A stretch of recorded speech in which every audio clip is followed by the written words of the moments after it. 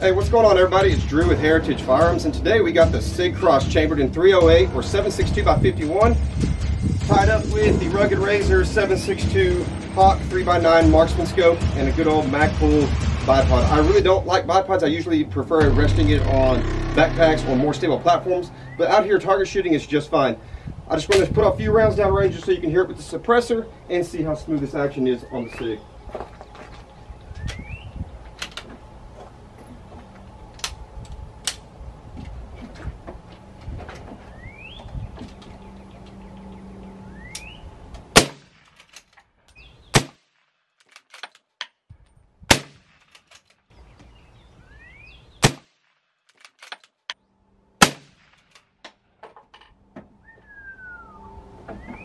She's pretty sweet.